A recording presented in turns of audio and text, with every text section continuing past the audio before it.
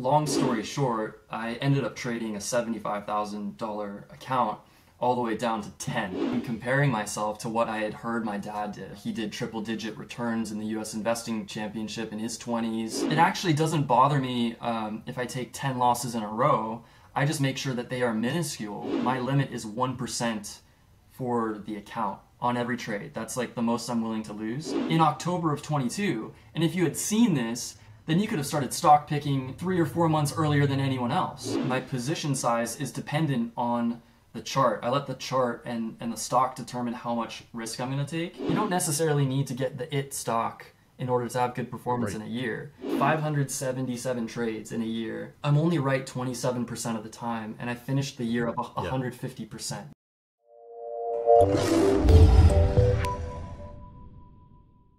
Hey everyone, welcome back to the TraderLion podcast. I'm your host, Richard Moglen. This is brought to you by the free Ultimate Trading Guide. You can pick up your copy down below. Joining us today is someone who I've wanted to talk to for quite some time. I've been really looking forward to this. We've got Sean Ryan, top performer in the US Investing Championship for really, the past few years. Love that he's been so consistent, and I'm really looking forward to diving into his process, top setups, and how he handled last year as well. He's had multiple triple-digit years, 2 in a row the past 2 years. So Sean, thank you so much for taking the time, and yeah, like I said, really looking forward to this. Richard, thanks for having me. Yeah, of course.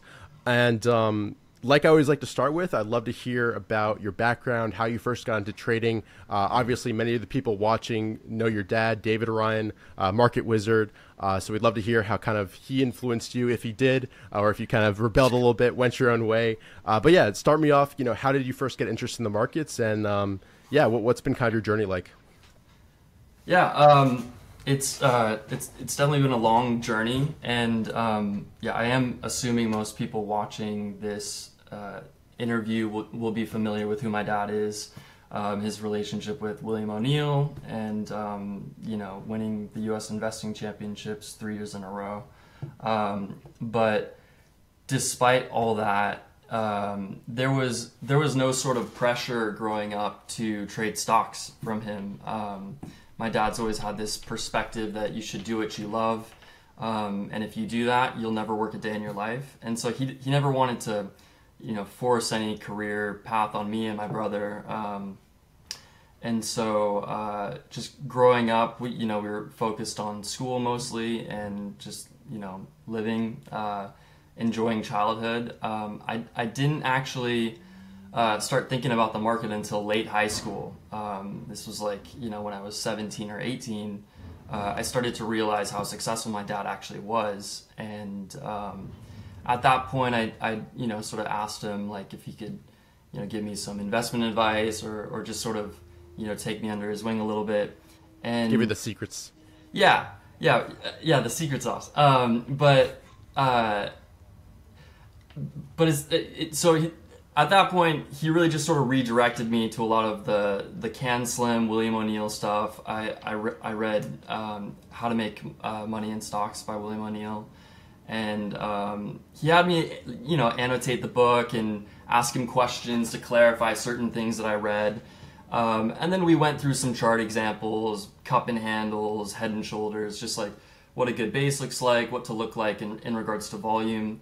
But it was really, really general. It wasn't anything. It wasn't anything you could have, just gotten from the book essentially. Right. But that's sort of how I started. Opened up a Roth IRA when I was 18 and had a few $1,000s in there, and just sort of started trading basically in college. So I wasn't like in middle school, studying charts, doing sit-ups, and doing all this like training, But yeah, I was very casual, and I just sort of I started trading in college pretty casually. I would make a little money, I would lose a little money, never really made much progress. And so I just sort of did that for a couple of years. Ended up studying business administration. So the last 2 years of college, I got a lot of finance and accounting classes, management classes. And around that time, sort of analyzing companies, I thought, what better way to test my knowledge of what I've been learning in class than, trading stocks and trying to find value there. And so I really started to get more into trading. I would send in trades during class sometimes. I would have my laptop up during a lecture and I'd be watching a chart.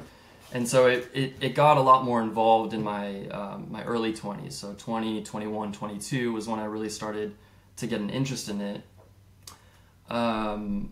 And around that time, I was sort of trying to figure out what I wanted to do in regards to careers and stuff like that.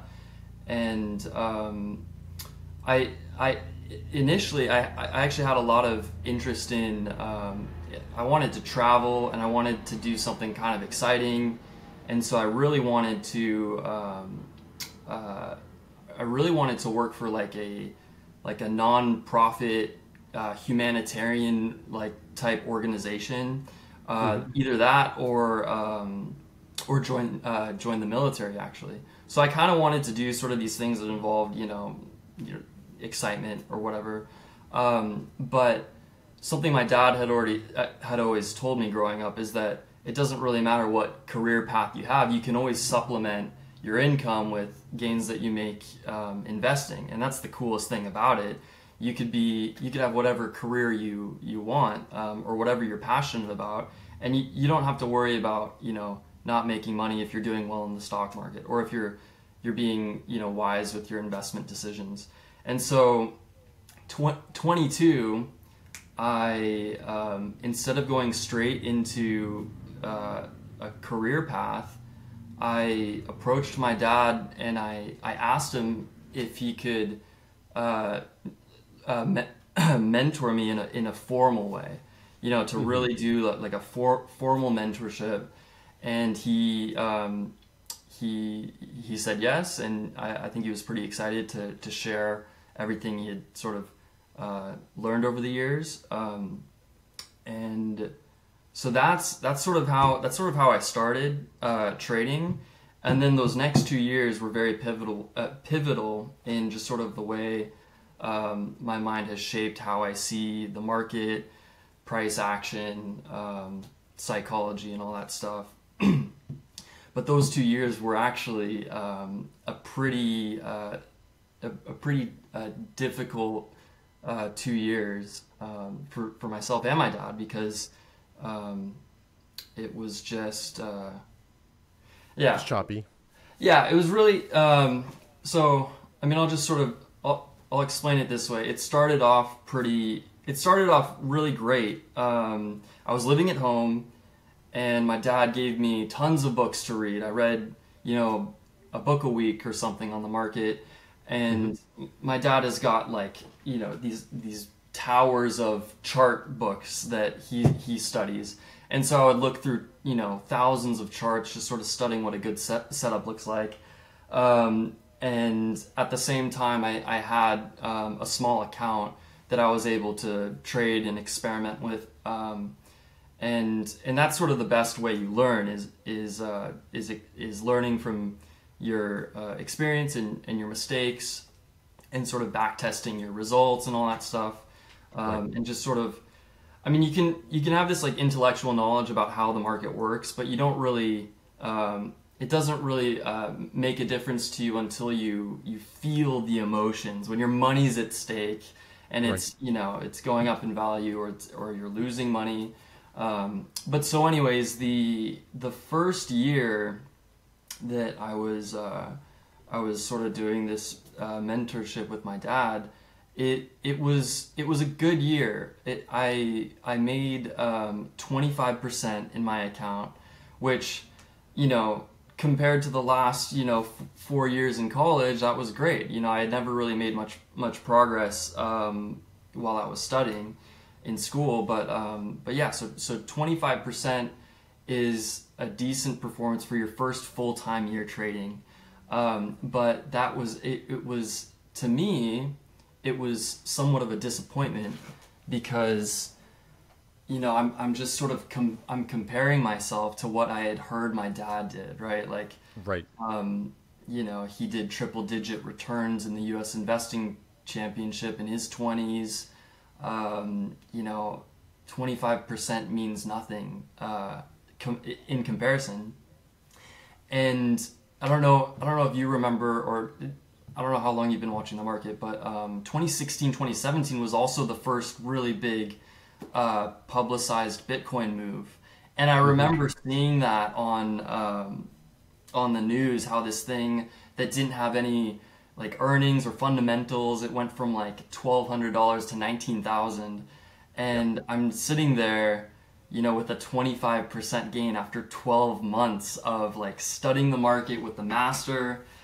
And I just, at that point, I really just, I wanted to figure out how to double my account. And it didn't seem like I was going to do that with sort of like, classic canned slim stuff. At least that's what I was thinking in my head. Mm-hmm. And so the second year, I started experimenting. I started day trading. I started threw out fundamentals completely. I just started looking at the charts, and I was really into just like finding a big momentum play and just like throwing like a big portion of my account into those things. And oftentimes I was leveraging my account, so I was using like 150% or 200% of my account value, and I was throwing like 50% or more into like some speculative biotech, or even like a triple leveraged gold miner. And over the months, I would have like some big gains. Like, I mean, there were times I would make 30% in my account in a week, something crazy like that. But then, the next week I would lose like 20 or 30% back. And my account was just as volatile as the stocks that I was trading. And I, again, wasn't making any progress. I was just increasing volatility. And, I mean, when that happens, you start to almost live with the stocks that you're trading, and you start to like emulate the emotions that you feel in the stocks. And so I was getting extremely frustrated. And my dad could see that I was getting frustrated and that I wasn't really sort of following like the rules that he taught me. And eventually, I mean, when it comes down to it, I just wanted to make too much money in too short a time. Yeah. And it really almost turned into like a gambling addiction, where I would like on the market openings, I would look for like the biggest gaps up, and there were stocks that were like up 50% on some news report, and I would zoom into like a 1 minute chart and try to find an entry and throw like 75% of my account in on this stock that's up 50% on the morning. And it was the same thing. I would make like 10% in my account like in the morning, and then the next day or in the afternoon I would like give it all back and more. And long story short, I ended up trading a $75,000 account all the way down to 10. And I mean, that's like an 80% drawdown, or 85 or something. And you don't even really think about this when you're gambling, but you can't recover from that. It's not like you lose 80%. All you need is an 80% gain to get back to break even. At $10,000, I would have needed a 600 or 700% gain to make my money back. And so yeah, at that point, it was pretty much game over for me. I was 24 and I had lost a big chunk of money, and at that point I was so angry and upset and prideful that I didn't want to admit blame. And so who better to sort of take blame than the person who told me that I could make money in the markets. And so I kind of pushed blame on my dad, and it wasn't right to do that. But at the time he was my mentor, and he was my therapist. I would kind of like, tell him how I was like thinking and how my psychology was in regards to my positions. But eventually he ended up becoming my punching bag and my scapegoat. Like, I mean, I didn't want to admit that I had done wrong in the market. And so I just sort of, I put blame on my dad. And the way we ended those 2 years was that, Dad, your methods don't work anymore. Like whatever you were doing in the 80s and 90s, they don't really, they don't work. And I left after those 2 years, like being more confused about the market than when I started. And so I had basically quit, and it sounds very dramatic. It was dramatic. I moved down from LA area down to Orange County, moved in with some friends. I got a job in I got a job doing sales, just sort of outbound, like on the phone, and I enlisted in the Army Reserves. So it was sort of like, yeah, it was sort of just like, I'm over this. Trading is like, it's gambling. You can't make money in the stock market unless you're lucky, basically. And so that's how I basically got started in the market, was just this super traumatic beginning. And I actually didn't look at a stock chart or index chart for the next 12 months. I was officially done with it. And yeah, any questions like in regards to that? I mean, because that's pretty much how I blew up. I didn't really figure out really anything up until that point, but that's just the history of it. So any questions for that? No, nothing big. It's just interesting to hear that perspective, because obviously, everybody from the outside looking in, you've got a market wizard at your dad. It should be easy for you, but you kind of went through the journey that pretty much everybody goes through, where you start to love it, but then you find out it's a lot harder than you think, and you have to work through those challenges. So I think a lot of people can emulate with your story for sure. Well, yeah, no, it's an interesting thing that from the outside you would expect, Sean, he's David's son, he must have some genetic code where he, just knows how to trade, or he's got the same emotional makeup and all that stuff. And I learned from my dad for a year or a year and a half or whatever, and I have access to all of his knowledge and wisdom. But two things: the market doesn't care who your dad is. It's just gonna move in the way it wants. It doesn't care about that. But also you could know what the right thing to do is, but that doesn't mean you have the discipline and the self-control to enact those, that wisdom. And so I think the market, it's just gonna kind of do what it does, and you need to be able to control your emotions and all that stuff.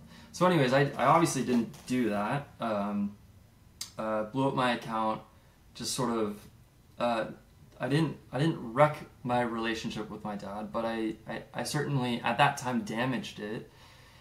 And moved down to Orange County, kind of fresh start. And I picked up this sales job, which was like the worst job in the world. We were on East Coast hours, and I'm here on the West Coast.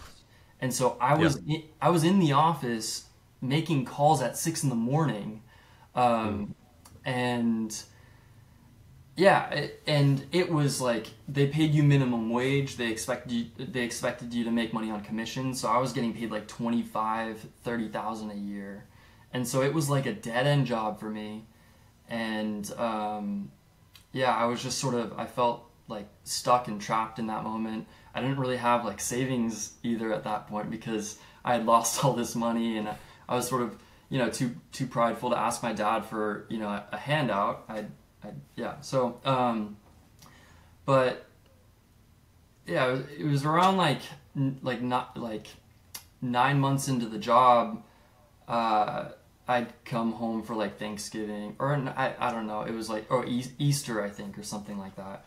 And my dad and my brother were talking about the U.S. investing championship that started up again, and you know it had already been going for like 3 months, and I was like, "What? Why didn't you guys tell me about that? You know that's super interesting. Like the championship that you won, it started back up again." And and my dad was like, "Yeah, I didn't think you were interested in that stuff anymore." And I mean, he was right. I wasn't interested in trading anymore, but at the same time, the job I had sucked. And so anyways, I had heard about it, and I didn't I actually didn't even have enough money to enter at the time. But when I heard about it, I started just sort of like looking at charts again. I started just sort of scanning through names and looking at the indexes. And because I had been away for so long, a lot of the setups looked very just like fresh to me. They just seemed like, oh, that actually looks pretty good, you know? I started trading at my desk when I was, supposed to be making calls throughout the day. And I had actually been able, in that the spring of 2019, I had not entered the U.S. Investing Championship, but because I didn't have enough money, but I had $15,000, and I traded that up to 22,000 over the course of a few months. And I had enough money to then enter the USIC if I wanted to. And I decided actually the interesting thing about that spring was that I had actually made more money trading than I did at my sales job. So I was kind of like man, yeah, why am I not dedicating more time to this? I'm not good at sales. I'm not this is not a job that I want even for the next the next year. Maybe I should start focusing on trading. And so I entered the U.S. Investing Championship in June, and I was still working my job at the time, but I was sort of able to enter positions with my computers at work, and I was just trying to crawl my way up. I don't know if you remember watching the competition. It was pretty choppy in the summer, right?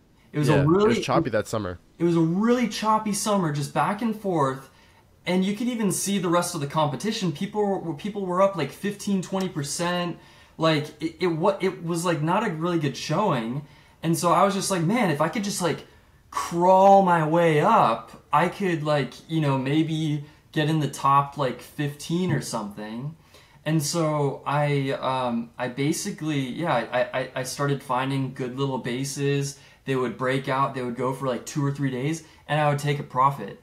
And then I would go to the next one and find, a little base that, just had really good action, breaks out to new highs, take it after, a few days, and my losses were minimal. I was getting out break even, or I would buy a stock and it would go down 1/4% and I would sell it. And so my losses were just tiny. And my gains were also tiny, but they were proportionally to my losses. I was making progress. And so yeah, it was October or November, and I was in the top 3 or top 2 or something like that. Or I think I might have even been first at one point, and I finished the year second. And so that was a really it was a really interesting thing for me to have had zero success in the learning period, and to completely blow up my account and completely quit, and to really just experience rock bottom. And then to be able to, just in that summer, almost like, you know, understand what I was doing wrong, and just sort of taking the slow route of you know, pushing my account higher. And that year it wasn't like a crazy super performance like the last couple of years. People have been making hundreds of percents, and I think I finished 2019 up 52%. But that was good. That was good performance for 6 months, you know, and I think that really gave me the confidence to start getting back into it. And Can I ask you a question, actually? yeah, go ahead. Yeah. So, when you decided to join the U.S. Investing Championship, did you feel like that would kind of help you in terms of accountability or something like that? What kind of actually got you to enter? Yeah, it's. I think people do trade differently when people are watching, and I think I kind of realized that is that, you know, when I was trading on my own, I could do whatever I wanted to, and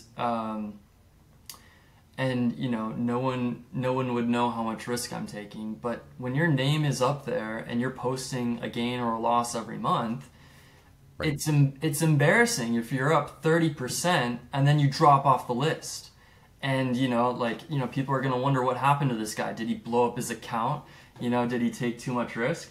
So I did enter sort of thinking about that. And I do think the competition is great for a number of reasons, that being one of them. But yeah, it's just sort of a public way. It's like a public accounting or accountability system, you know. Right. But yeah, no, I mean, I also entered because that was the competition my dad had won, and I sort of wanted, you know, some level of redemption. And I mean, obviously, my dad's the greatest guy. We had, you know, he had forgiven me even before I started making gains back. But it was just sort of a really good way to you know, sort of show my dad that I was like trying to turn over a new leaf. And, Yeah, for sure. yeah, it was a good, that was a good year. And after 2019, I really thought, like, you know, maybe I should keep going and see if I could, you know, keep putting up gains. And I have. So, yeah, that was pretty much the start. And I could go into sort of maybe some of the things that I did that were wrong versus some of the things that I'm doing now that are working. What do you think were your biggest mistakes? Obviously, you mentioned, you know, trying day trading, taking too much risk, and then when you in 2019, you were a lot more strict with your risk management, it sounded like. But yeah, whatever you think really changed how you performed. Yeah. So one of the things you can do, and my dad's a big advocate of this, is go back and look at your mistakes. And I eventually did that in that spring of 2019. And it's interesting. You know, even when I was taking really big risks on stocks, I was making a lot of money, and I was losing, you know, almost the same amount. And I had gone back through all my statements, and I had realized that if I had just limited my losses to like a 5% or something like that, I would have, instead of losing 80% of my account, I would have been up, you know, 15, 20% for the year, which is crazy to think about, you know, that you could lose 80% of your account, but if you had just limited your losses to the downside, you would have actually finished up. And so that was, I mean, that was a really big aha moment for me. And it sort of just, it speaks to the power of risk management. And so I mean, that's a big rule for me now. I take, it actually doesn't bother me if I take 10 losses in a row. I just make sure that they are minuscule, and I sort of I have a rule now, which is it's 1% of my portfolio. So I actually don't. I think in the O'Neill book he talks about like a 7 or 8% max stop rule. I mean, that's kind of like a relative thing because it Position size matters. A, Yeah. a 7 or 8% loss can actually be pretty big if you have your whole account in the position, you know. So Right. it sort of depends on your position. But so I think about it in regards to your portfolio, and so my limit is 1% for the account on every trade. That's like the most I'm willing to lose. And I've sort of found that I take 10% gains pretty frequently. And so, you know, the math works out in that if I take 9 losses in a row, I can still on that 10th trade, if you know, make 10%. I'll finish, you know, up break even or even, you know, close to a 1% gain. And so that's sort of like a big rule I have, is just 1%, don't lose any more than that, and the rest will sort of work itself out. And I can't Overemphasize. overemphasize how important that is. Just Right. and I think even Warren Buffett says this, like just the rule number 1, don't lose money, right? Rule number 2, whatever, refer to rule number one. Yeah. Just like try Right. not to lose your principal, and the only way you can do that is, I mean, technically you can limit the downside by diversifying, or having like a hard stop rule. The problem with, you know, having 100 different stocks is that you're probably not going to pick 100 different winners. So Right. you know, those are the only 2 ways to limit the downside, is diversification and stop loss taking. And you kind of need to be concentrated in order to make big gains. So stop loss it is, you know. But 1% is the big rule for me. The other thing I used to do is I would average down, and this is something I think beginning traders do all the time. And you know, they find a stock that they really like, that they believe in, right? That maybe even it has good earnings, right? And they buy it, and it goes down in price. I don't know what it is, but you just feel this need to buy more because you're getting it at a discount now, at a lower. You're getting it at like It's cheaper. It's cheaper. You're getting it at a bargain, and so that's something I used to do. But the way it works out is those stocks typically just keep going down, and so my losses would start to snowball, and so that's something I don't do even a little bit. I used to be a pretty emotional trader in regards to like fear of missing out. So like a stock would break out of a nice cup and handle base, and it would be up like 7 or 8%. I would still buy up there. Because I wanted to get aboard the stock, and I thought, oh, if I didn't get this stock, then I wouldn't get a chance to get in, or, you know, there won't be another opportunity for the next, you know, couple months. Something I've realized over the past few years in the competitions is that there are opportunities every single week in the market. If you miss a good breakout, it doesn't matter. There's going to be one next week, or there's probably something that's going to break out tomorrow. And so it's not worth putting yourself in a dangerous position to just get aboard this stock that you want to be a part of. And then the other thing that I don't really do is leverage. I don't actually use I don't use more than 100% of my accounts. In the past, I would use like 200% of my accounts, and I would spread it out over like 2 or 3 stocks. Now I still take very concentrated positions. These are like 50%, sometimes 75% positions, and sometimes I'll use like leveraged ETFs. But even then, I'm only using my 100% of my account. I'm typically not borrowing to trade stocks, and I think that's limited a little bit of the volatility for me. But yeah, the other thing, and I think this is a little controversial, but it certainly helped me, is that I don't actually focus on fundamentals. CanSlim is a really great system, but it caters, in my opinion, to a certain type of investor, someone with a lot more money, with a longer term horizon, someone that cares about earnings. And I think if you care about earnings, you kind of have to be able to hold a stock more than 3 months until that next earnings report. And so because I'm looking for stocks that are making moves between 2 weeks and 2 months, it's not something that's really important to me. I'm just trading off the chart.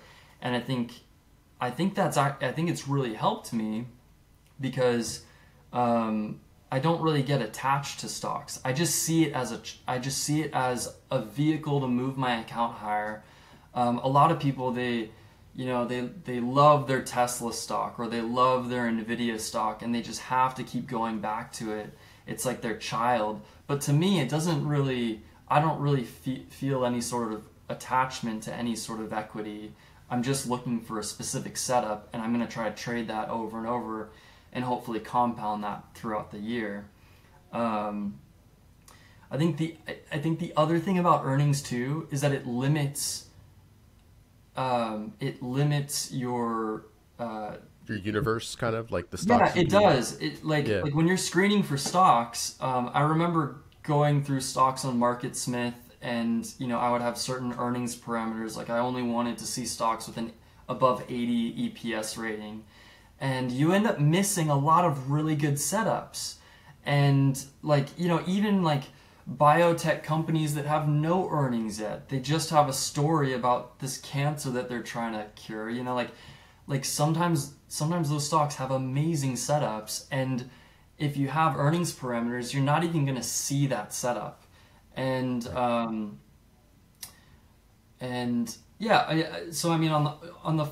I think you miss a lot of good stocks when you focus on earnings, and I think you can also get too attached to stocks that might not even really be the most important moves at the time.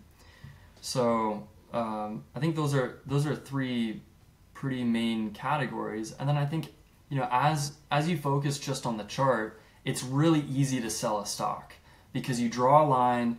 The stock breaks out of a local area. If it retraces down to that area, you're out. Just get rid of it, But if you start thinking like, oh yeah, but their earnings call is in 3 days, and I just know that they're gonna come out with a good earnings report, that might trick you into holding on longer through earnings, and then you get crushed because it reversed and gapped down, and so I think that's protected me as a smaller trader, and I'm really just trying to follow the big money. I'm not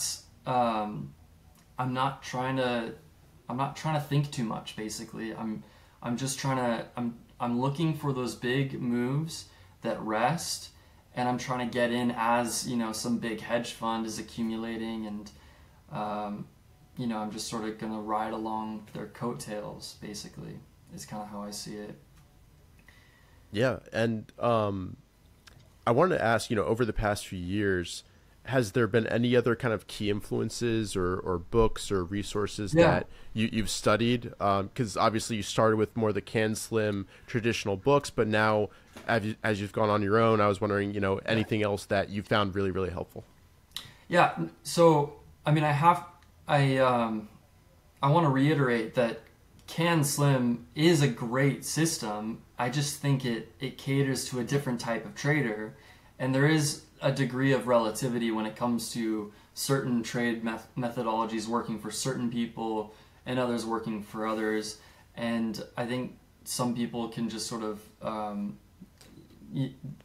relate to certain strategies or certain people more than others. And I don't deny that fundamentals are what really move stocks, but it's bigger money doing that research and making those buying decisions. When you're small, it doesn't really matter as much.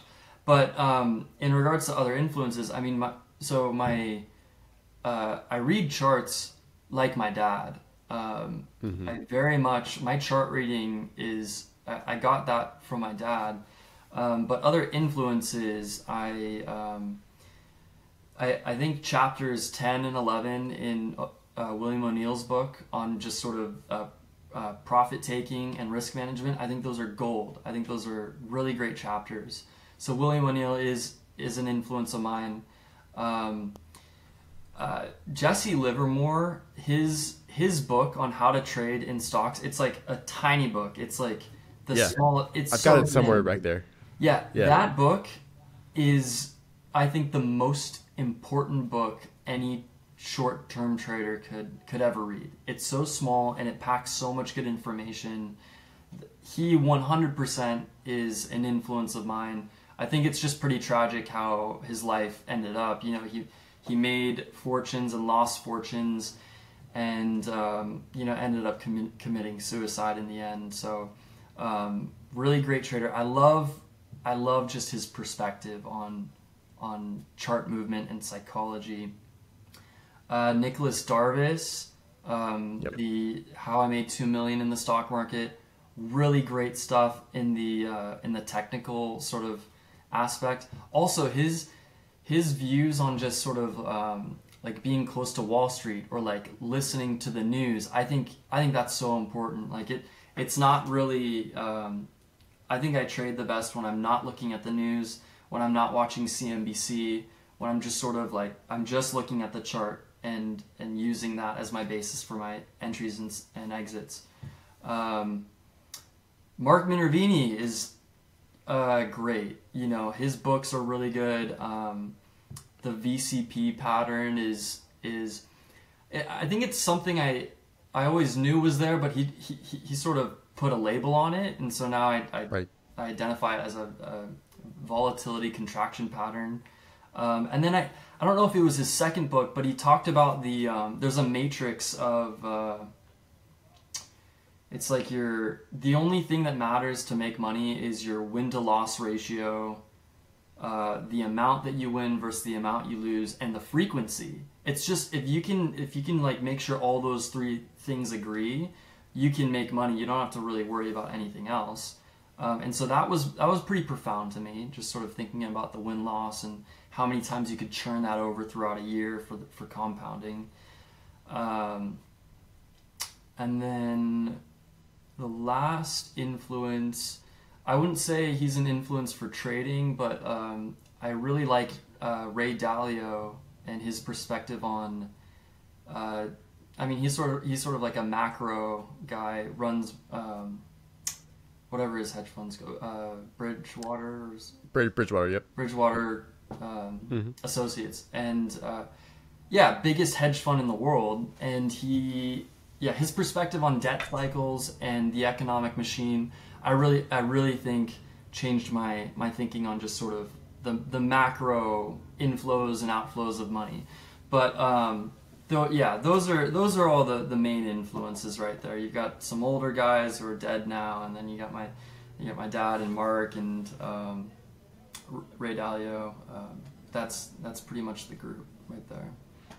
Yeah, I mean, I think I can relate a lot to that. I think that's the exact same foundation almost. And yeah, just to reiterate, I think CanSlim is such a good foundational system to learn because there's so much truth there. But everybody at the end of the day has to find the tweaks that suit their time frame and style. Yeah. And you are much more of a swing trader. So some stuff is gonna matter more, some stuff is gonna matter less. Some people are trying to turn over their portfolio, get the next swing, while some want to hold, a true market leader for the longer move. And you just kind of have to pick and choose what makes sense to you. And it sounds like you're much more 2 weeks to 2 months type of trader. Yeah, and actually, just to add to that, the perspective of William O'Neill is he was chasing the greatest winner of all time. I think that's even on the cover of his book. He's trying to find the greatest winners of all time.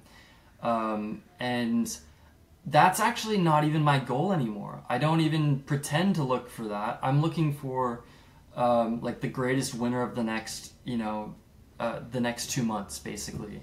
And if I can find the greatest winner of the next 2 months, I can take that profit and find the next greatest winner of the next 2 months and sort of compound that gain throughout the year.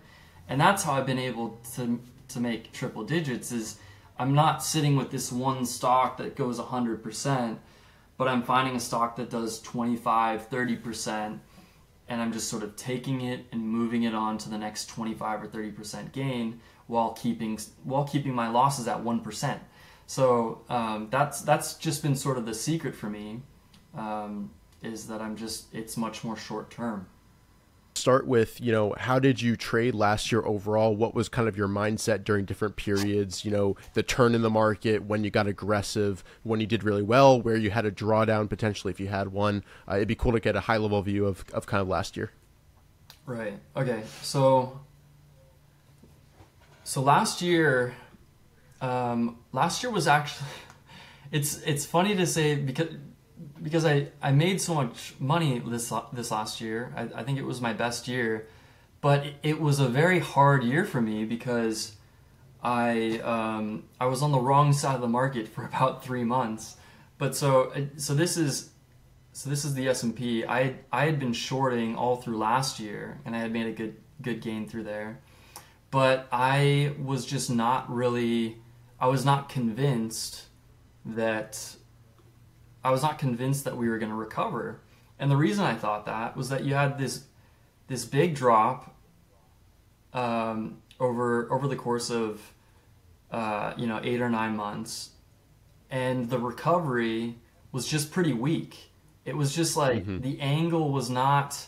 It's not like it was like coming back up in the same amount of time. It was taking a long time, and it just didn't look very strong. And you can see what I mean. Like around here, this sort of looks like a short. And so I mean, all the first few months I was pretty bearish. I was actually trying to take some S&P scalps, but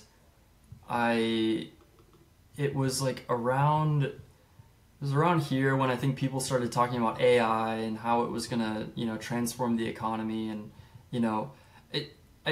I think the other thing about the market this year that was tough was that it was very few stocks that led the market. The Magnificent Seven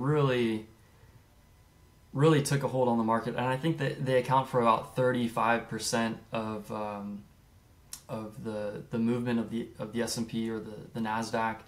But anyways, it was around here in May when I really started to pick stocks again. And I mean, the process should the process should be look for stocks, and if the stocks are setting up, you buy them. You don't even worry about the market.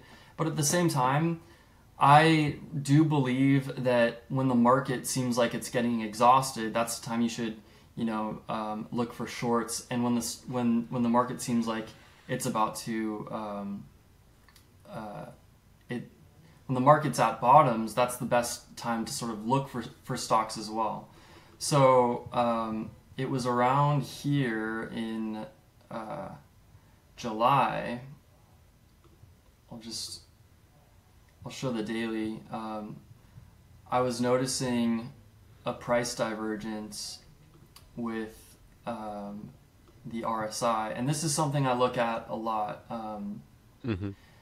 And I've mentioned this on some other interviews, but basically when the price is moving higher and the RSI is either flat or down, that's telling you that the move is losing momentum. It's losing steam and strength, and you can see that right here. So I was still bullish all in here, but it was around June that I started to sort of pare back on my stock picking, and I started to kind of look a little more bearish. And I did get a really good short on a real estate ETF that I could show you that later.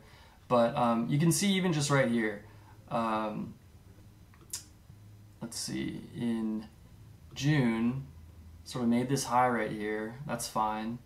But then it came back up to that same level, right? The same price level, and the RSI was lower.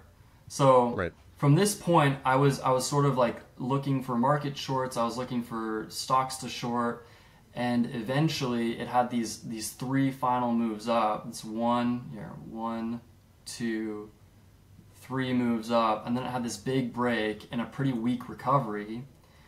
And I didn't actually short the market, but there was this real estate ETF that I shorted that I made a pretty big gain on. But so basically, and actually, let me just show you how this RSI works, even in regards to, you know, some stuff last year. You can see it here at the very top. You got a high and a higher high, but then look at the RSI down here. Right. You got a high and then a lower high. So every time you see that, you kind of just have to get suspicious about, you know, where the market's going to go. And I didn't see this on a weekly chart, but I actually could have used this for the bottom as well.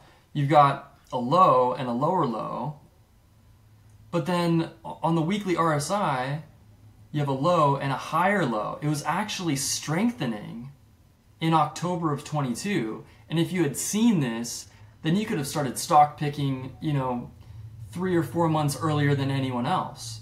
And so I think, you know, this is a really powerful way just to keep you on the right side of the market. And it's something that, you know, I look at especially just in regards to periods when I'm going aggressive and periods when I'm paring back. If I'm seeing strength on the RSI but weakness in the price, then I'm starting, you know, I start to look for stocks to buy. If I'm seeing weakness in the RSI but strength in the price, then that sort of tells me that, you know, maybe the move's getting a little exhausted. If that makes sense. Yeah, and yeah, no, for sure. And actually, wait, sorry. Let me keep. Yeah, go ahead.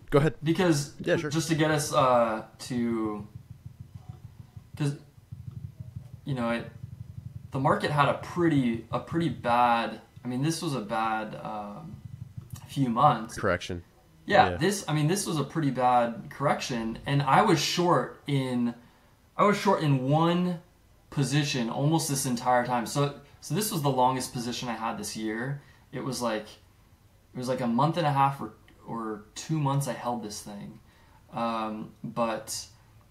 But even here, you can see, you know, a price divergence. You know, price is increasing, RSI decreasing. And so even in this last little dip that we've had in the first, you know, week of this year, that could have you know, the RSI divergence, it could have gotten you out, you know, before this little dip.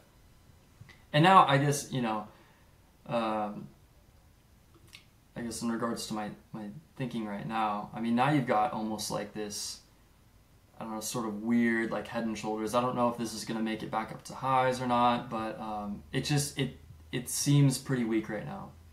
But that's just sort of how I saw the entire year. I was pretty bearish in this area. When it finally broke above this level, I was bullish. I was buying a lot of stocks in here. And then here, I got negative on the market, started taking some shorts. I actually missed this entire move up. I didn't really get anything in here, and that was tough. But yeah, I just wasn't really finding many opportunities. It seemed like everything was moving up at this time, so it was hard to find relative strength in the market. Yeah, but throughout last year, did you have any kind of significant drawdowns or periods that you struggled a lot, or it was pretty consistent, you know, throughout the year? You know, just finding the next swing. Yeah, it was a pretty consistent year for me. The biggest drawdown I had was in a stock that I was in, and I don't know if you want to. I mean, do you want me to pull up that position right now? Yeah, bring it up. So yeah, sure. And you can see it in context. So this was the market. I was seeing this sort of you know, weak move up, or sorry, yeah, this move up in price, the weakness in the RSI, and this is the U.S. real estate ETF, and you can just sort of see where I was looking at it. It had this big move down in 2022, like this, right? Actually, it had one, two, three big moves down, and then the recovery, it just wasn't recovering, and that's sort of telling me that it's still in a macro downtrend. And I think in generally speaking, when you have sharp moves down and weak recoveries, it's pretty much anticipating another sharp move down and a weaker recovery. And it's the same, with stocks in an uptrend. You've got, typically the way stocks move is that they have a big move up and then they sort of rest, sort of down at like a slow angle like that, and then they jump up again and they rest sort of at an angle. But so this was, it came down pretty hard, and it was sort of coming in at this, you could call it almost like a macro wedge. And so I sort of made up my mind that this is something that I wanted to short, and I was just trying to get the entry right. And so it was building this sort of shelf, sort of platform right here. You can actually see it broke out,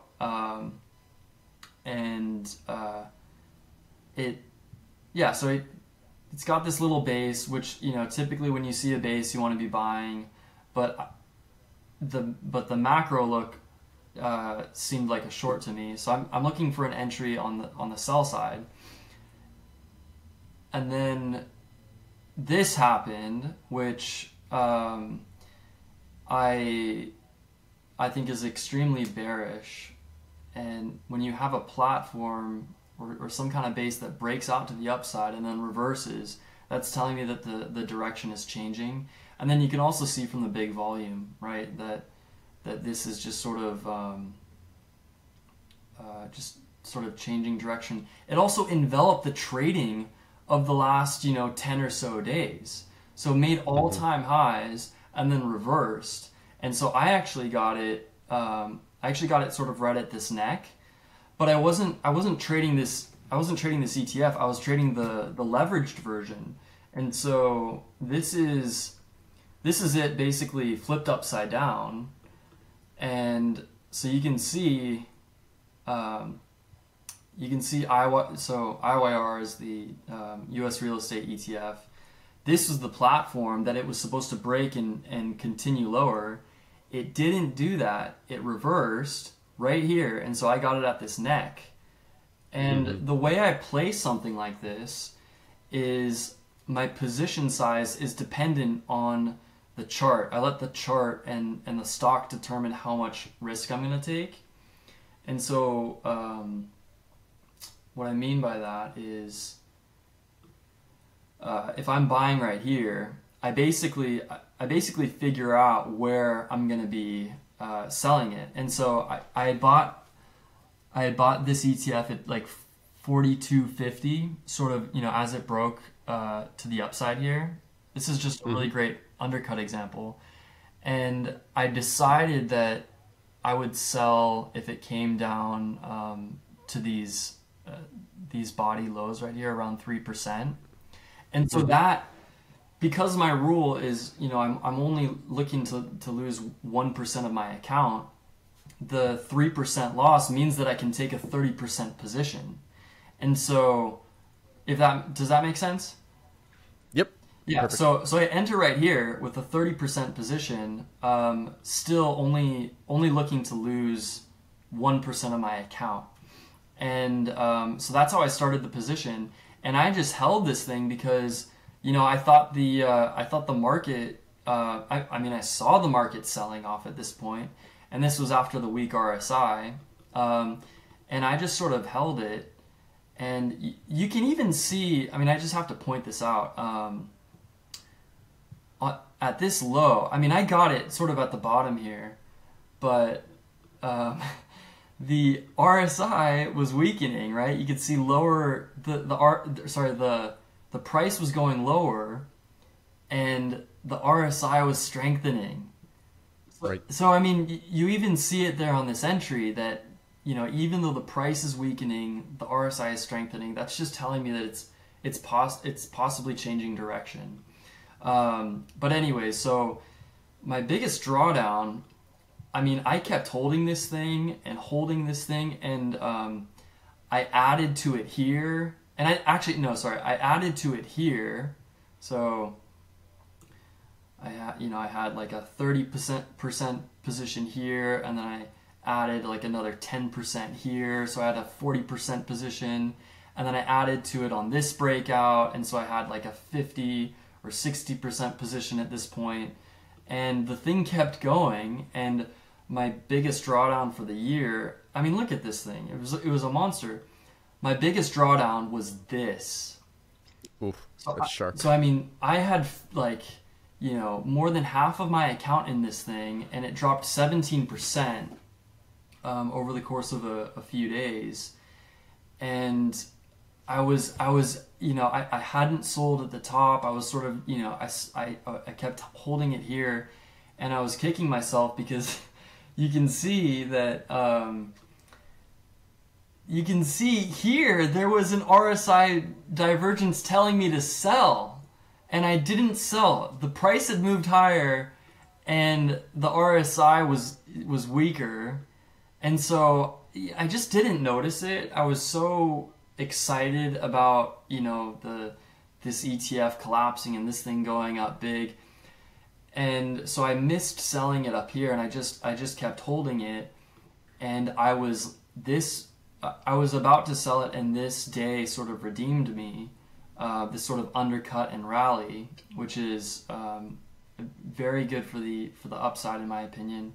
And the reason I didn't sell it, it was still above this really good sort of you know, platform that it had built earlier, and so I got this move up with my, you know, with my entire position, and then I ended up selling the whole thing on this day. And it's because if you look at, you know, the RSI here, big divergence with the price, and the RSI was weakening, right?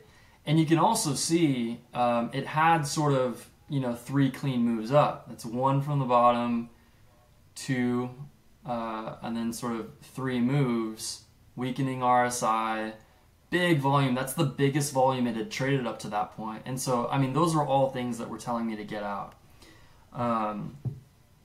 But I mean, that was a really big gain for me, you know. In total, I mean, this thing was a 50-something% gain, and I had, you know, the majority of my account in it this entire time. So that's a, you know, that's a great example of something I held for a while, and you know, was able to get a good gain out of. Yeah, I've got a few questions, Sean. Yeah, go ahead.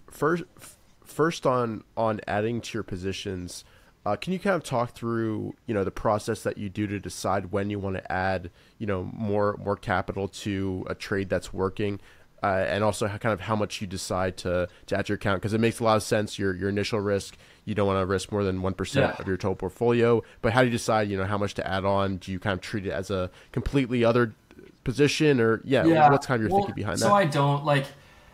I have this opinion that as a stock is advancing, the higher it gets out of your first buy, the riskier it is.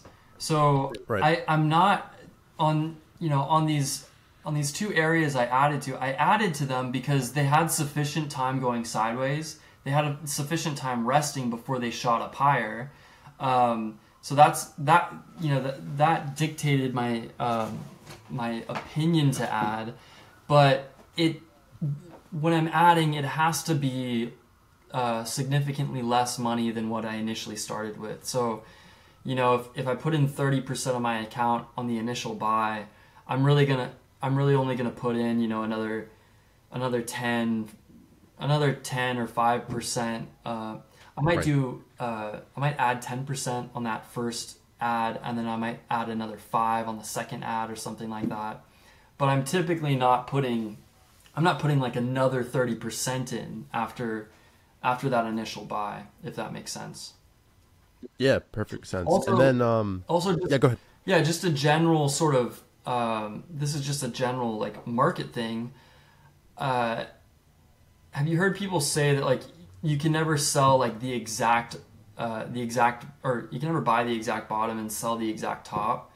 Yeah. This was actually pretty close to doing that. But in general, I'm really looking for this middle section. Like, I think I was way too early on this, and it was just sort of this opportune reversal that I picked up here. And I'll show you more examples where this is more typical, where I sort of get in after the first big move up, and then I get it on this sort of like cup area. But typically, I don't stay in for 3 moves like this. I'm actually only getting this first middle section, and then I'm running. So yeah, I can show you more examples with that. But yeah, when it comes to adding to positions, I think the farther it gets out of that first buy point, the riskier it gets. Yeah, perfect. Yeah, I've got more questions, but we can definitely run through some other examples and just keep them in mind, because I want to dive into kind of your typical sell rules, because you've talked about the RSI and that's perfect, but I was wondering if there's other rules that you go by, whether you draw, a trend line going up the bottom side or use any moving averages in your decision. But feel free if you got another example to go through it there. Yeah, but, I think those are the best ways to sort of show how I do things. But for sure. This was Palantir was one that I got really early. But yeah, I can show you how I got in and got out. But this let's see. I had noticed this one. After the earnings gap. Yeah. Yeah, it was really just the chart that attracted me. It had this, big sort of move down. It's this depressed stock, and then, somewhere down in here, it starts to hold, right? It's just sort of going sideways, and then it has this shakeout where, people who had been buying or holding in here finally gave up. They're no longer in this thing, and then right after the shakeout, it's got this big spike of buying. It doesn't quite double, but it has a 60% move, and the volume starts picking up, right? And then it sort of comes back down, but then it comes back up on super high volume, and then it sort of holds this price around 9 or 10. But so that's sort of how I saw it. These volume spikes, this sort of price level attracted me, and I just sort of started watching it. And before I enter a position, I usually just draw a line sort of across the top, and this is sort of my pivot point. Like if it can break above that, especially with volume like this and the price movement before, you're gonna have a big reaction. And so let's see here, it had a really big move up, and I actually got this really early as well. I didn't wait till it got up here. I actually bought this at the high of this last day, and the reason I did is because if you can see these sort of 3 or 4 days on a smaller intraday chart, it was doing sort of like a reverse head shoulders. It kind of looked like this little section right here.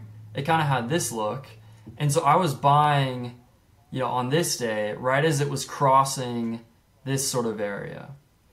And what's really great about this setup is that I now have a really tight stop. My stop is now at the low of this previous day, which would almost be like, I buy it here, and you've got the low sort of like right in here, this sort of thing.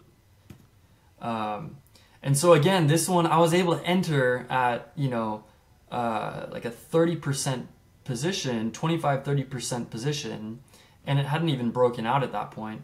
But this was a really big day, and then it just continued. big volume. I mean, when I saw this, I Huge knew. volume. I mean, I was so excited when I saw this. This is like the best reaction you could hope for. Like in 2 days, you're up 20% on that position. But in regards to selling, I wait for reversal days, and that manifested itself here. This, I mean, you can see it stands out like a sore thumb.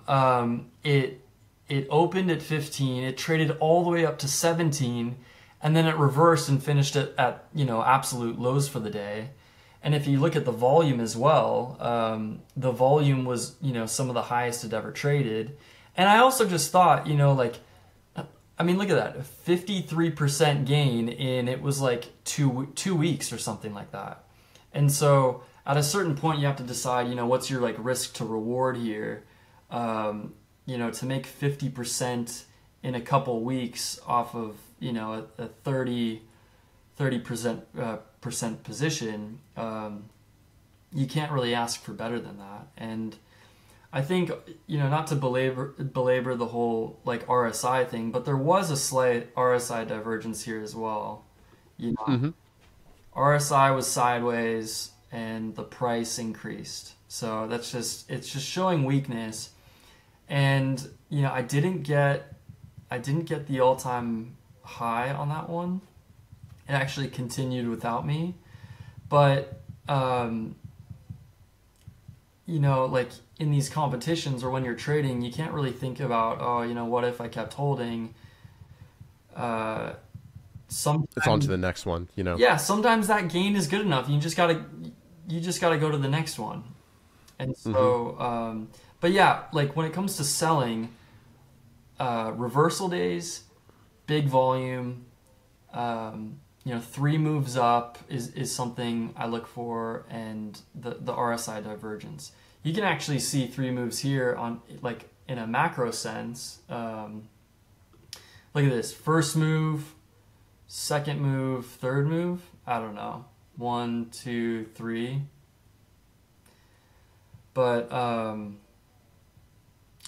yeah, I think something that's worth mentioning is just the time value of money. And a lot of these sort of longer term moves, they take a long time to develop.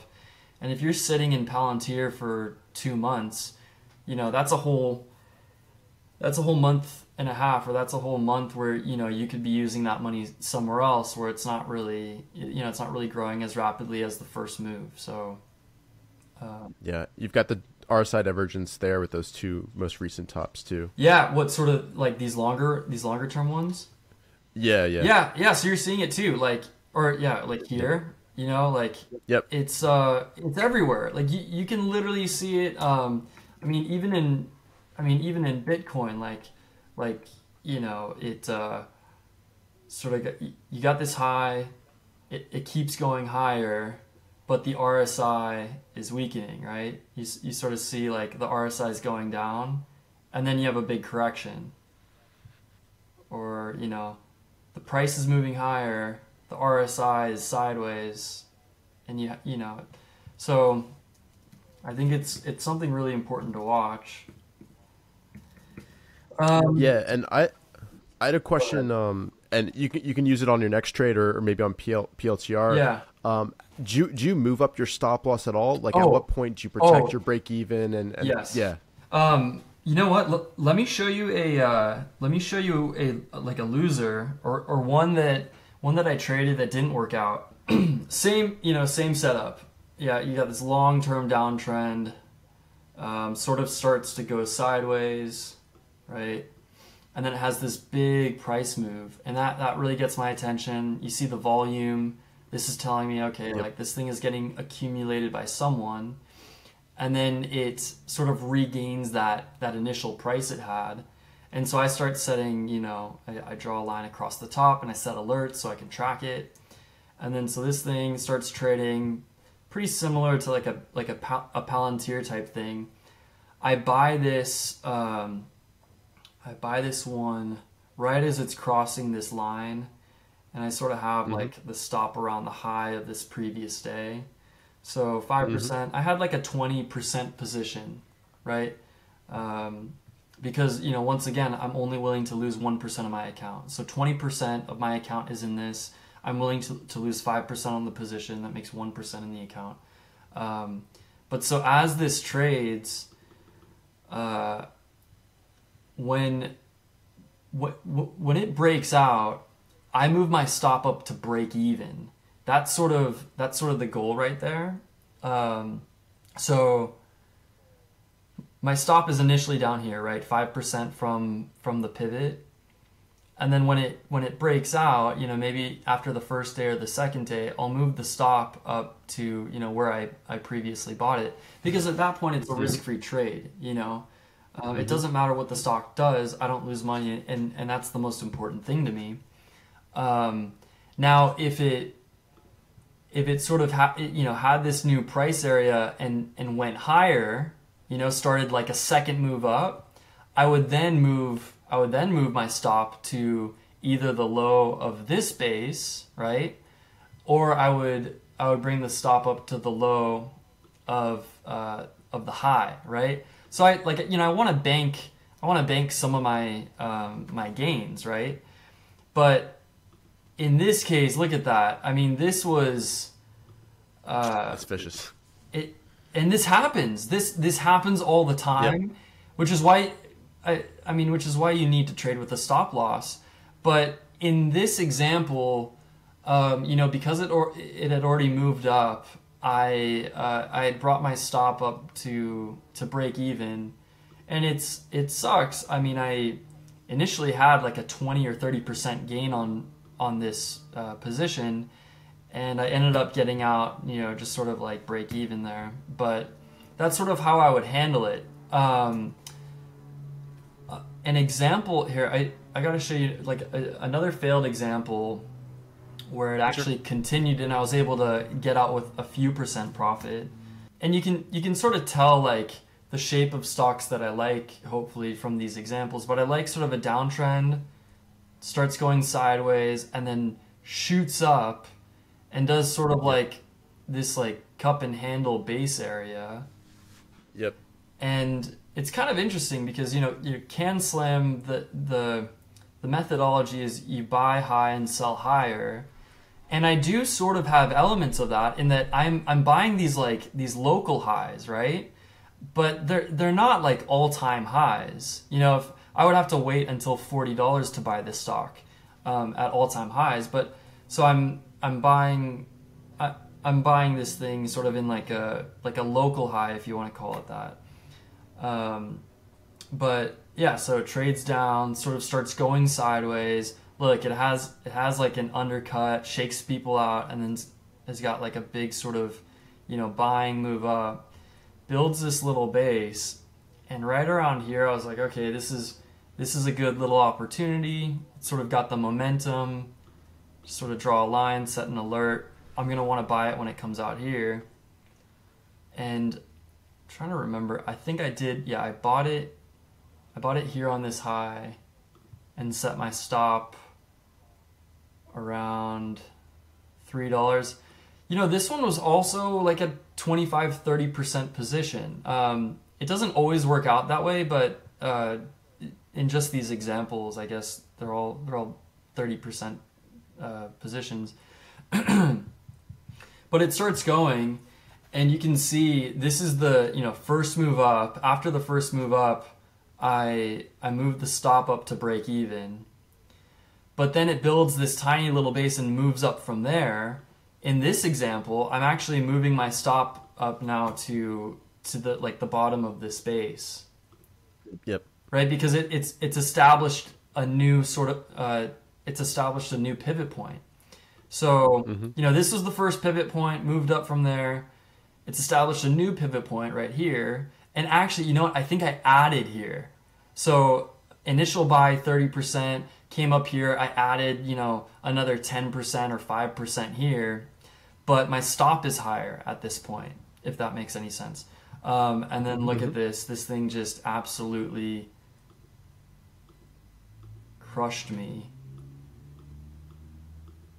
Look at that. I mean, so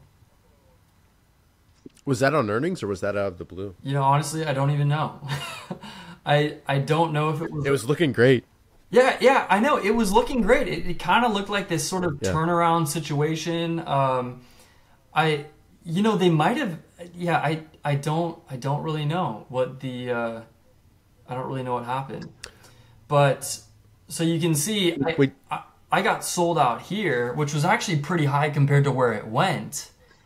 yeah. But I still, I gave away the gain that I had. But it's just like you kind of have to do that to protect yourself. Any questions on this one? No, I was just looking up. This is LegalZoom, right? So Yeah, maybe yeah, there was legal. some Chat GPT news out of the Yeah. blue, something like that. Yeah. And you can see, I mean, after a move like that, there's no point in staying in. Look at this thing. It's just, Yeah. after these things have these moves like that, they just go nowhere. Even Weight Watchers, after that drop, it goes up a little bit again, but then it just doesn't really go anywhere. So when you see a move that big to the downside, you just sort of need to leave it alone. Step aside. Yeah. Yeah, step aside. And Find something else. yeah, Sean, on your buy side, Yeah. are you typically executing, at the open, at the close, or just kind of when it pushes through the pivot point that you're watching? It's usually just through the pivot point. Now it's really important where it ends the day. I think if it let's see, if it closes, or sorry, if I get bought in, goes through the pivot point and then sort of squats and finishes the day low, like let's say I'm down on the position by the end of the day, I actually take it out of my account.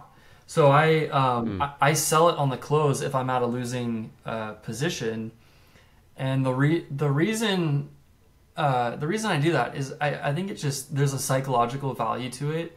I never want to sleep For sure. knowing that I am sitting with something that's losing me money.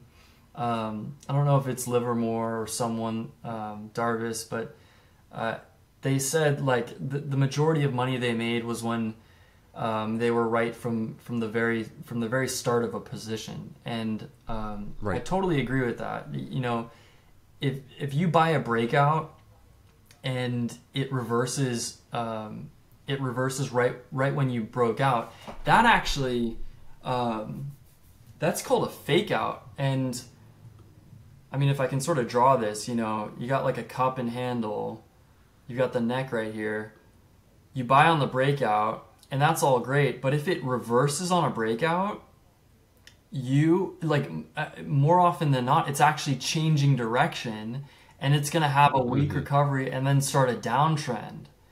I think something, I don't know if this is like, yeah, I guess I'll share this.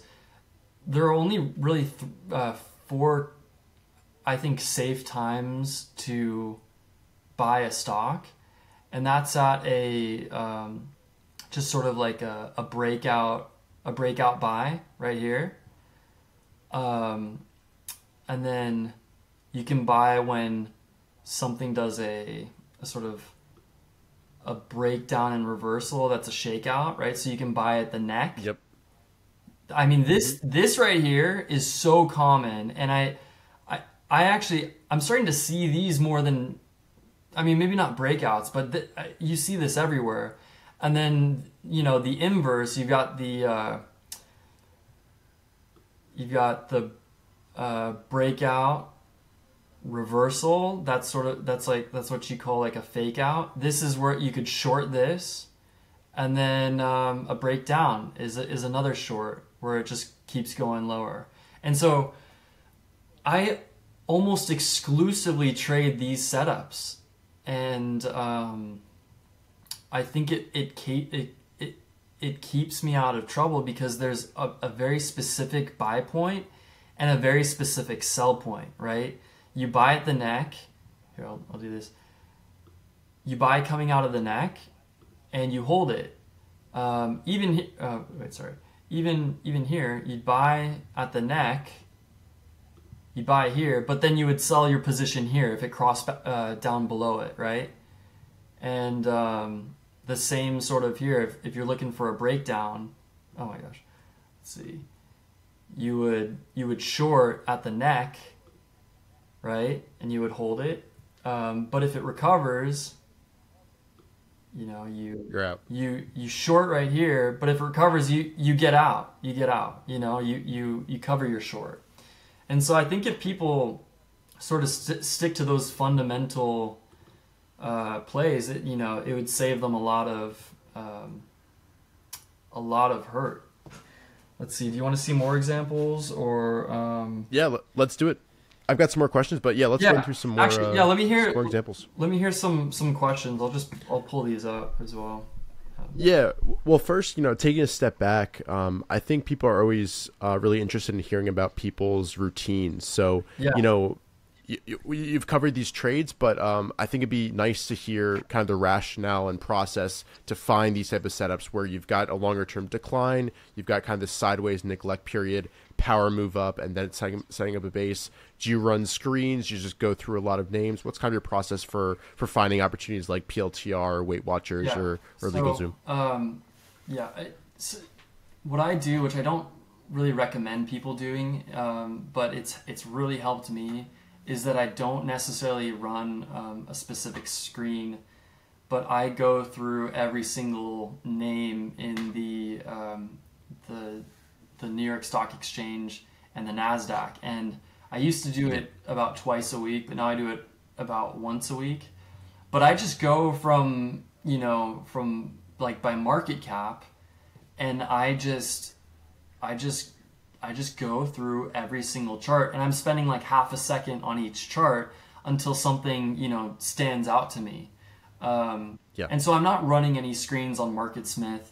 I'm not, I'm just sort of, I want to see everything in the market, because you start to see themes popping up. You start to see that, you know, all of the gold miners have started doing well, or all of the, you know, AI stocks are doing well, and you sort of start to see these things naturally produce.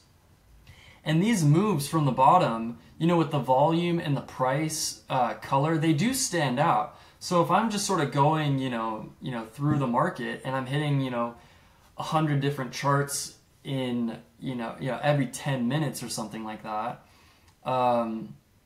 you start to find names that sort of match the look that you're going for. And I mean, I do that because I just don't want to miss anything. I don't want to set a screen that's gonna, you know, take out, you know, these 500 stocks that I might want to look at. And so, yeah, I basically look at every chart in the market.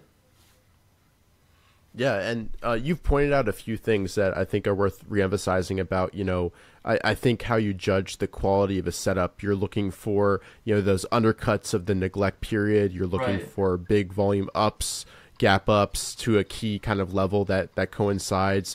Is there anything else that you really look for in the price and volume action that, you know, makes the setup like an A+ standout? I want to trade this when it breaks out type move. Let's see. I mean, volume is super important. It sort of validates that it's a real move. I think something that is also important is you want to see notable price accumulation. In this example, can you still see my screen? Yeah. So I mean, like you want to see a stock that has the ability to go from $2.50 to $6. You know, that's a double. It went 100% in that time period. And the reason you want to see incredible price performance in the immediate term is that it sort of it dictates what it could possibly do in the next few weeks as well. You know, like if it doesn't, you know, let's say the stock is up like, you know, 20%, the next move up, it's probably only going to be, you know, another 20% or maybe a 10%, maybe it's like half of that. But when I see a stock can move from $2 to $5 and then rests at that new price range, that's telling me that the next move, you know, it might not be a 100% move, but you're probably going to have like, you know, a 50% move or something like that. And so that's, I think that's something that, you know, if people want to make, big returns, they need to hop on stocks that are making big returns. And so, yeah, you know, the downtrend, that's fine. You know, you don't actually need a downtrend. I'm looking for a sideways action and something that just shoots up from that sideways trading range, because I want to see that, you know, someone is gaining interest in the market, that someone is out there and they found this stock and they're buying it every single day of the week, and you know, even when it trades down, you know, there's an institution that's going to keep it, you know, from falling, and they're just pumping this thing up. You can see in this example, I don't even know how many days this was up in a row. I mean, this must have been up like, you know, 30 days out of 35 days or something like that. You know, that's not some retail trader that gained interest in this stock. That's an institution. And I'm really just trying to find the stocks that institutions are buying up, and I'm just sort of trying to ride that sort of the next wave, essentially. So yeah, that's great. Big volume, big price accumulation. It's got to hold that new price. It's got to tighten up, you know, build like a nice little handle. And yeah, but I mean, besides that, you know, I don't really look for earnings or fundamentals. This is enough to tell me, hey, you know, someone has gotten interest in this company, and I'm just gonna, you know, participate in the move. So, yeah, you mentioned the theme though. Do you like to trade stocks that you're seeing the whole theme shape up, or it's really just on a stock by stock basis? It's a stock by stock basis, but it certainly doesn't hurt if you see, you know, a group move. If an industry starts to do well, then that's almost giving confirmation that the move is real. Just taking a step back, last year, you've mentioned a few of them, but what were the kind of overall themes that you noticed, and you know groups of stocks that made big moves? I mean, the theme this year, you can't deny it, was AI. It was, Bitcoin started to move up, so some of the Bitcoin miners had pretty big moves, and then you had the Magnificent Seven. So you know, you had Apple and Microsoft, Nvidia, Tesla. You know, those had Facebook and Amazon. Those had pretty big moves. But I actually didn't trade any of those, which is interesting. I think that's, you know, that's a key takeaway, is that, like, you don't necessarily need to get the IT stock in order to have good performance in a year. You know, there's so many people screaming for Nvidia and you know, Tesla or, you know, Bitcoin, but you can make money without being part of those moves, is kind of what I found. And I think that's a good reason to sort of, like, you know, set FOMO aside. Like, there are always opportunities. You don't need to get the stock that everyone's talking about. Yeah, for sure. And did you want to actually run through the LFMD trade? I think that looked like that was, yeah. So let's see. I was in this one. I didn't run this whole way. I actually got sold out here. But you know, very similar play, sort of breaking the neck here. I bought it. So it on the 28th it opened, you know, around 474. I bought this thing around $5 with a stop around like a 4% stop. So this was like a 20% position. And really quick, you know, there's that reversal wick. You know, I had 4 or 5 or 6 days of good trading, and I just decided to take it with the 22% gain in 6 days. You can't ask for better than that. So it's not too bad. Yeah, I mean, obviously, you know, it kept going higher, but it does seem like with these plays, the punchiest part is the first few weeks, and then it just sort of like, meanders. And yeah, I've definitely found more value in capitalizing on the time element of trading. And yeah, I can't remember who said it, but it's uh, like money you can always win back, but time is gone. Time you can never get back. And so when you're trading in these competitions for 12 months, you need to make most of every single month. And these first little jumps up, that's sort of how you do it, I think. Yeah, and over the past few years, as your account has grown, do you trade any differently, or you're kind of still just doing the same thing? You've kind of figured out what works for you, and just kind of focused on that. Yeah, I still have the same risk principle. So 1% is kind of how I'm doing it. But yeah, the account has grown substantially, and I don't think I don't think I should do anything different. Is how I would answer that. But there is a different psychology, managing a few $100,000 versus $20,000. So it's definitely having a psychological impact, I think. Yeah, and there were a few questions about people on Twitter who asked why you like to focus on kind of the leveraged ETFs versus maybe individual names. I don't know if you have a good answer for that, but do you just kind of treat those as useful vehicles for trading? An overall theme that you see developing. Yeah. So I think they're extremely good vehicles for trading purposes, especially last year when nothing was really working out. Everything was coming down, and it was sort of hard to find stocks that were working out, and so I was able to, yeah, with the triple leveraged ETFs, I was sort of able to get these sort of troughs, and I guess what I like about them, and this is just like a general concept. Have you ever heard that the market trades like it takes the stairs up and the elevator down? Have you ever heard that?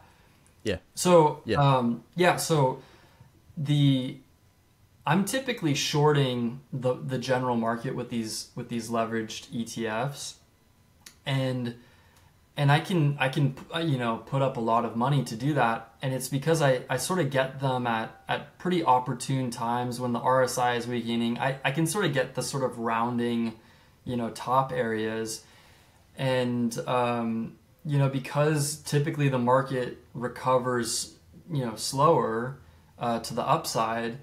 If I get sold out, I might lose like 1% or 2% here and there. But when they work out, I can make like a 5-10% gain on the triple leveraged ETFs. So that's kind of why I use them.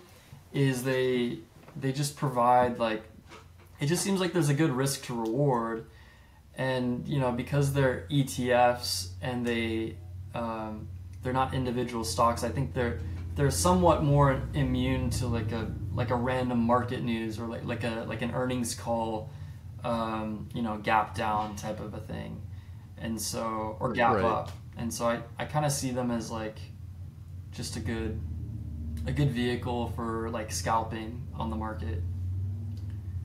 Yeah, and some of them might have more liquidity too than an individual stock Oh, in oh Ethereum too. yeah. Is it? I Yeah, think yeah. SQQQ is the most traded equity in the market. I think more people trade that than anything else. So yeah, it's definitely something that should be considered if you're interested in going back and forth on the market. One thing that I know a lot of people are curious about is kind of your statistics. You talked about how important that was, reading Minervini's books. Could you kind of cover, over the last year, what's been your batting average, your average win, average loss? Because I think that can really put everything in perspective in terms of why it's so important to keep those losses small Yeah. relative to the gains. Yeah, of course. It's really interesting, actually. There are two ways that I look at my win to loss average, and it's by trades and positions, and you actually kind of have to separate them because they're two different things. And I'll just sort of give you the numbers, but this year I made 577 trades, which is like, it sounds kind of weird because that's a lot of trades. That's like almost 2 or 3 every single day of the year. And my win rate was 0.37, which is actually only, it means I'm right only 20%, 27% of the time. So yeah, out of 10 trades that I make, only 2.5, 2.7, almost 3 are profitable. My average gain is 5.7%, and my average loss is 3.71%. And I think that's on the positions, not on the account, obviously. But what's interesting is that's trades. That's like, all these individual little trades that I'm making throughout the year. But I only traded 47 stocks in the year. And out of those 47 stocks, 21 of those were winning positions. And so you can see that on my trades, I'm only right 27% of the time. But on my stock selection, I'm actually right 45% of the time. And the way you can kind of reconcile that is that I might take, 4 or 5 round trip buys in a stock before I'm profitable on that, fifth or sixth buy. And so, when I see a stock setting up, I'll buy it. If it doesn't start going, I'll sell it for a small loss or a small gain, like a 3% or 5% or less even. It starts going back up again, I'll buy it. It starts coming down even a little bit, I'll sell it out, get rid of it. And so I'll do that 4 times, and then finally it'll break out and I'll buy it again. And then that 4th, attempt is like the winning position. And, I end up holding that for the 20 or 30% that it gives me. And so that's sort of, it goes to show that if you control your losses, if you keep them minuscule, you won't get into trouble. And eventually, that big gain will overwrite all your losses. But it's just crazy to think that out of, 577 trades in a year, I'm only right 27% of the time, and I finished the year up 150%, Like, I was, more wrong than I was right, but I was still able to make a lot of money. And I think that's sort of like the big takeaway, I think. For people. Yeah. And you might have shown them already, but do you have a sense of which trades had the biggest impact on your total performance? I don't know if you know them offhand. The biggest one was DRV. That was the leveraged real estate trade, and then the second biggest was Palantir. There was another one. The gold trade I made some good money on. GitLab is another one I didn't mention, but that was my last trade of the year, and that was a good one.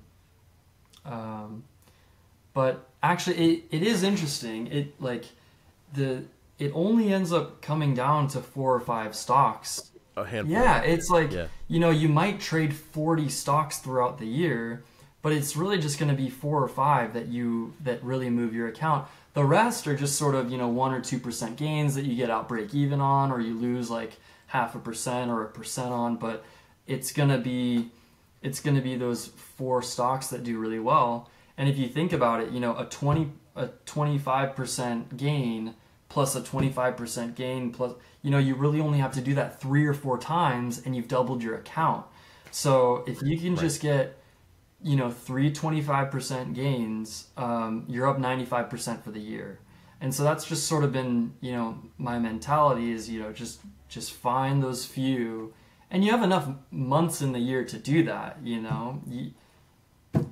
these moves happen all the time. So yeah, it's just keep your losses small and then just chart reading at that point. Yeah. And is there anything related to post analysis that you'd really encourage people watching this to think about? I don't know if there's anything specific that you do when you're looking back on all your trades for the year. Yeah, I have started doing that. I think it's just important to understand that failure is a part of the process. Yeah, it's a part of like success. Like you get your best ideas when you look at how you failed and how you should do things differently in the future. And yeah, I mean, even when you just think about the process of making money, like I'm constantly taking losing trades throughout the year, and that's just part of the process. You can't kick yourself when you've made 8 trades in a row that are negative. Like if you stick with what you're doing, you'll get that 9th and 10th stock that goes up. And so yeah, just sort of embrace failure, use it as a learning tool, and also just like a way to make money. Yeah, fantastic. Well, Sean, I've really enjoyed this. I think diving into the charts too really showed your process, and it's a little bit different than many of the traders I've had on before. So really appreciate your time and for running through that. And again, just yeah, congratulations on your performance, not just last year, but over the past few years. So yeah, thanks so much for coming on, and it's been great having you. Thank you so much for having me. And hope everybody watching enjoyed as well. Definitely leave a like down below, subscribe if you enjoyed. And Sean, is there anywhere people can reach out to you if they want to get in contact, or you're off the grid? Yeah, off the grid. I mean, maybe a Twitter someday in the future, but not today. So yeah, cool. Well, again, Sean, thank you, and thanks so much again for running through all of that. And to everybody watching, we'll see you guys for future videos. Take care.